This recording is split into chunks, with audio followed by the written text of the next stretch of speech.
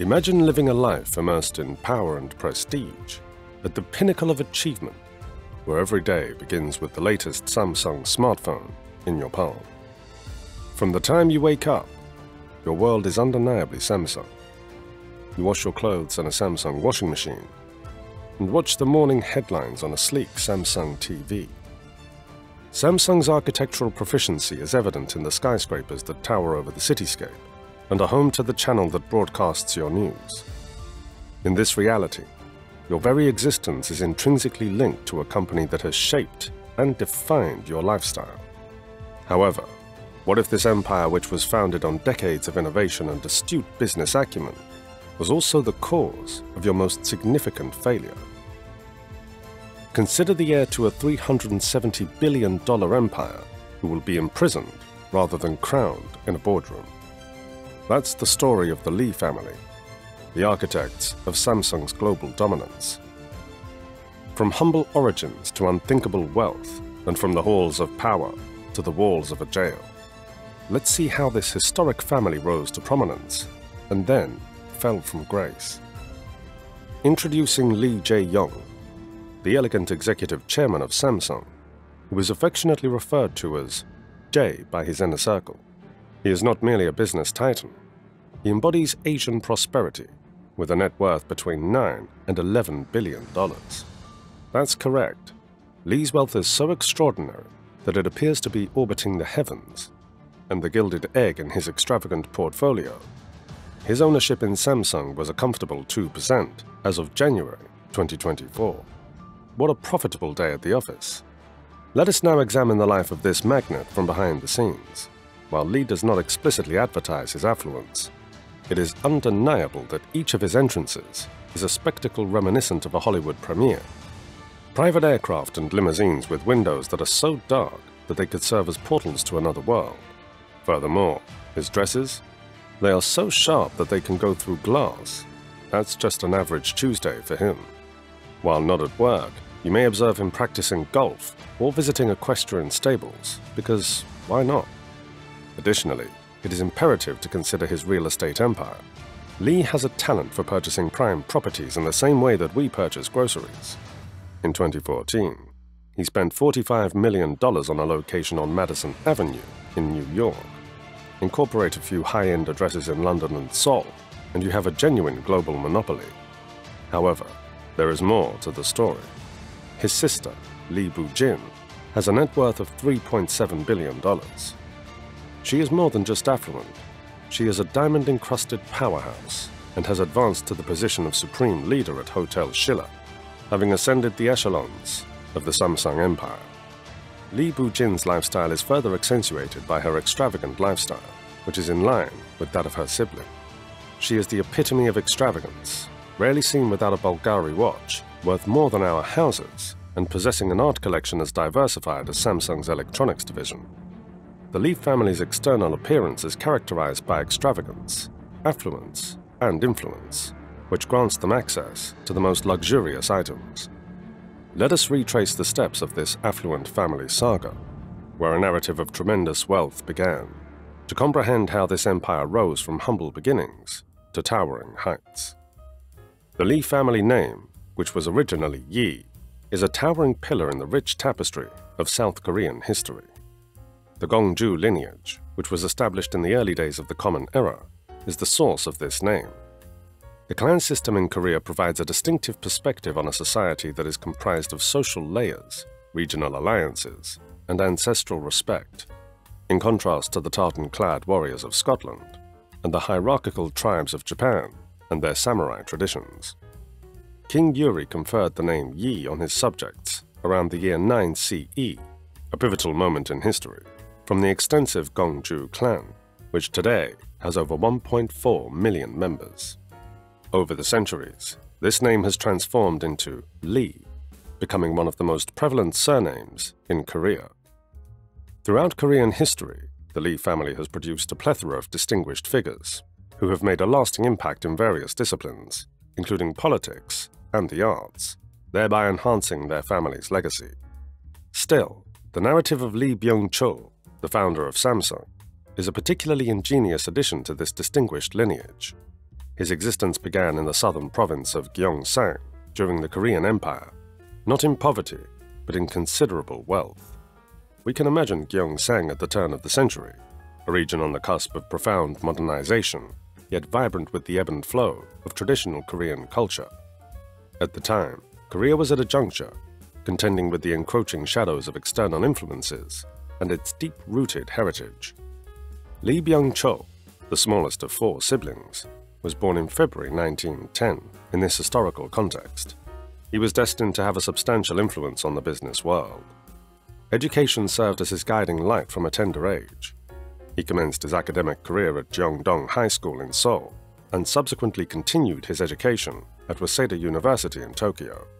However, his burgeoning entrepreneurial personality could not be contained by the structured world of academia for an extended period. Lee Byung-chul soon came to the realization that his true vocation was not in the pursuit of scholarly recognition, but in the dynamic world of business. He left Waseda University to forge his own course in the bustling arena of commerce, a decision that would significantly influence his future. Lee Byung-chul, armed with the audacity of a pioneer and enriched by a legacy that spanned centuries, began the entrepreneurial phase of his life, establishing the foundation for a remarkable career that would see him construct one of the world's largest corporate empires. Lee Byung-chul began an initiative that would revolutionize the commercial landscape of South Korea in 1938, a year that was significant for the country's economy. He established the Samsung Trading Company in Busan on the first day of March, entering a market that was both challenging and promising. South Korea was still grappling with the repercussions of Japanese occupation and the emergence of modern industry during the 1930s and 40s, which were transformative years. This period provided an optimal environment for enterprises that could connect conventional commerce with the evolving requirements of a society on the cusp of change. Lee Byung-chul's strategic decision to select a grocery transportation company was a response to the pressing requirements of a populace that was eager for change. With an initial investment of 30,000 won, which was approximately $25 at the time, in an era where such a sum was a significant financial commitment, Lee demonstrated his sharp business acumen. His strategy for expanding Samsung Trading Company was nothing short of a masterclass in entrepreneurial agility and foresight. Lee transformed the company from a modest operation to a significant force in the national market in just 7 years. This rapid expansion was fueled by his unwavering commitment to innovation and diversification in business practices, his exceptional ability to establish critical business relationships, and his profound comprehension of Korea's changing market. Samsung Trading Company had established itself as a prominent player in the transportation of produce throughout the nation by 1945.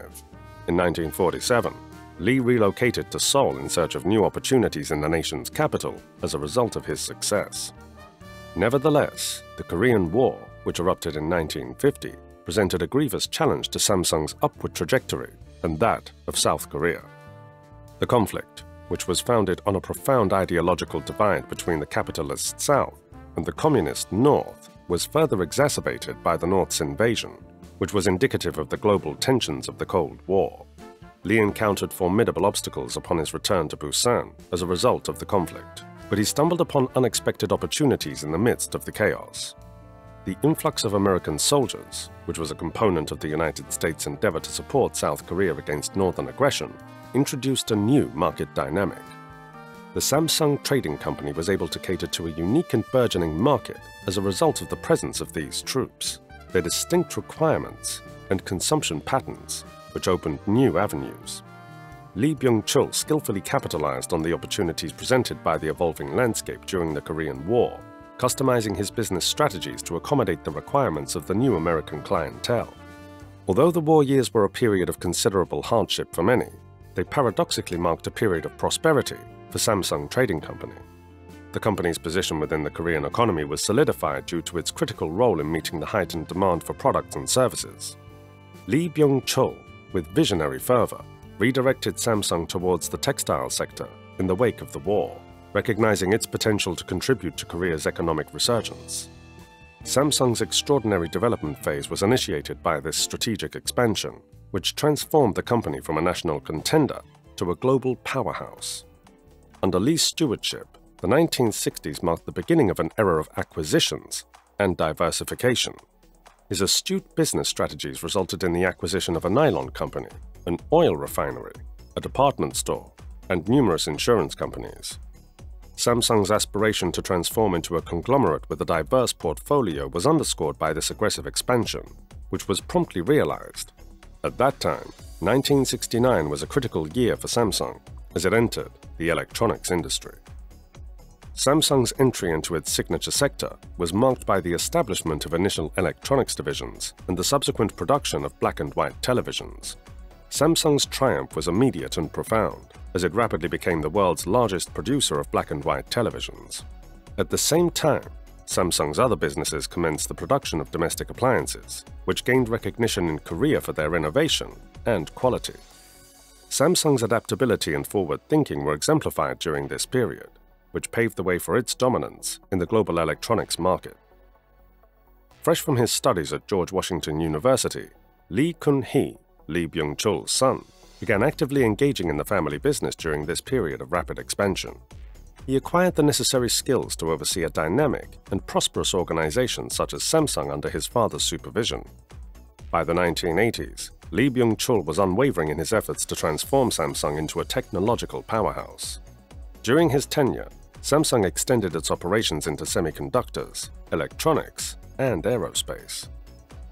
1985, the company achieved a significant milestone by establishing Samsung Data Systems, which propelled it into the information technology sector. These audacious endeavors solidified Samsung's future as a global leader in technology and innovation. However, Lee Byung-chul, the visionary founder, passed away in 1987 at 77. At the time of his departure, his estimated net worth was approximately $35 million, equivalent to approximately $94 million in today's values. Even so, Lee Byung-chul's legacy is not limited to his wealth. He played a critical role in the nation's industrial and technological advancements and regenerated and developed Korea's post-war economy. His life's work with Samsung transformed business practices in Korea and established new standards for global corporate leadership. However, the Lee family would require the second generation of heirs to surpass and equal the patriarch's accomplishments, to be classified as old money truly. Following Lee Byung-chul's demise, the Samsung empire underwent a significant transformation. To diversify and specialize, the conglomerate was divided into 5 distinct entities. Lee Kun-hee, the son of Byung-chul, assumed leadership at Samsung Electronics, marking the commencement of a new era. His siblings assumed responsibility for the other divisions, each carving out their own distinctive path within the extensive Samsung landscape.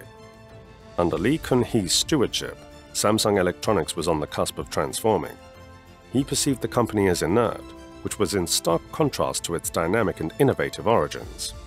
Despite its size and scope, Samsung had established a comfortable position with strategies and products that rarely deviated from established norms or challenged the status quo. Lee Kun-hee implemented a comprehensive restructuring to re-establish Samsung Electronics as a global authority.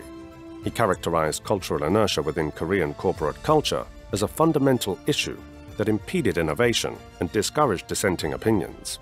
To resolve this matter, Kun-hee implemented a novel management philosophy that emphasized critical thinking, open dialogue, and a departure from the hierarchical norms that impeded risk-taking and creativity. Kun-hee's decision to prioritize quality over quantity also represented a significant departure from industry standards. He focused on producing a limited number of refined products that surpassed international standards rather than a vast array. This strategy was not solely focused on competition. It also sought to redefine the definition of a leader in innovation and quality. Samsung Electronics expanded its global presence by establishing new manufacturing facilities in Texas and England during the late 1980s and 1990s. Investments in various technological sectors, such as automotive manufacturing, furthered this expansion. Due to Kun-hee's aggressive expansion strategies, Samsung Electronics' revenue had increased to $87 billion by 1995, accounting for a substantial portion of South Korea's GDP. However, Samsung's trajectory is marked by both triumphs and challenges, as controversy frequently follows substantial success. Controversies in 1996, allegations of political bribery associated with the administration of President Roh Tae-woo, resulted in a thorough examination of Lee Kun-hee's leadership. Kun-hee faced the possibility of a 2-year prison sentence after being accused of engaging in illicit activities. However, this sentence was initially suspended, and Kun-hee subsequently received political clemency from President Kim Young-sam. Lee's substantial impact on the transformation of Samsung Electronics, and consequently South Korea's global technological profile, was not diminished by this incident, even though it was an impediment to his professional trajectory. His vision and unwavering dedication to excellence solidified Samsung's position as a global market titan, propelling the company into a period of unparalleled innovation and growth. Samsung not only survived the Asian financial crisis, but also became a global technology leader in the decades that followed. Many Asian conglomerates were put to the test during the crisis that swept through Asia from July 1997 to December 1998. Kun-hee's leadership enabled Samsung to strategically anticipate these turbulent times, fortifying its global economy position. The introduction of the Galaxy smartphone in the early 2000s was a critical milestone in Samsung's development. As a result of the rapid global recognition that this product received, Samsung was transformed into a significant participant in the smartphone market. In parallel, the company achieved another victory in 2006 by becoming the top-selling television manufacturer. This success was indicative of Samsung's increasing dominance and its capacity to adapt and innovate in response to evolving market dynamics. However, the brilliance of these accomplishments declined in 2008, when Lee Kun-hee encountered additional severe legal hurdles. He was convicted of tax evasion, a charge that resulted in a 3-year prison sentence and penalties exceeding $80 million. Kun-hee was released, reflecting the intricate interplay between business, politics, and law in South Korea, similar to the past. In 2008, Kun-hee temporarily resigned from his position as chairman of Samsung Electronics as a consequence of this legal dispute. His absence from Samsung leadership was brief. He resumed his role in 2010, illustrating his unwavering dedication to the organization's expansion and innovation. Under his renewed leadership, Samsung's technological footprint continued to expand as the company explored new products such as smartwatches and tablets. But Lee Kun-hee's health deteriorated in 2014 when he suffered a heart attack, necessitating his resignation from his active leadership position. He maintained the title of chairman, but he transferred the responsibility for daily operations to his son, Lee Jae-yong, who assumed the position of de facto director. This transformation signified a new epoch in Samsung's history, which would be carried out by the third generation of the renowned Lee family. Regrettably, the Lee family would soon face additional criminal issues rather than regaining control of their legal affairs. Under Lee Jae-yong, Samsung's accomplishments have been obscured by legal complications. In 2017, the most combustible of these scandals surfaced, exposing a multifaceted, intricate web of extortion and corruption. The scandal was centered around the revelation that Lee Jae-yong had bribed Park Geun-hye, the former president of South Korea. One of the most shocking of the numerous illicit transactions was misappropriating company funds to acquire an $800,000 horse for Park's daughter. Lee initially served a year of his prison sentence before it was suspended. However, this reprieve was only temporary, as his sentence was subsequently reinstated in January 2021, resulting in an additional 6 months of incarceration before he was granted a presidential pardon. Shockingly, Lee Jae-yong's legal difficulties did not conclude there. In the same year, he was convicted and fined $59,000 for the unlawful use of the sedative propofol. His defense, which cited stress relief, was unsuccessful in persuading the court to reverse its decision. Additionally, allegations were made in 2023 that implicated Lee in a $3.9 billion accounting fraud scandal that occurred in 2015. Prosecutors accused him of manipulating the stock prices of 2 Samsung subsidiaries to strengthen his control over the conglomerate. The outcome of this case was still pending at the time of this report, although prosecutors were pursuing a 5-year prison sentence. Samsung Electronics' business performance has remained robust despite these tumultuous legal challenges. The company's market share in the smartphone industry was a substantial 19.4% in the third quarter of 2023, second only to Apple. As part of its ambitious goals, Samsung plans to integrate advanced AI models into its future smartphones and devices. Despite the possibility of further incarceration, Lee Jae-yong continues to lead Samsung. The Samsung dynasty is depicted in a complex manner through the juxtaposition of personal legal challenges and business success. The company's market dominance and accomplishments are a testament to its success and innovation. And now, we would be delighted to receive your feedback in the comments. Which old money family would you like us to highlight in the future? We appreciate your continued participation in another episode of Old Money Luxury. Thank you, and until next time.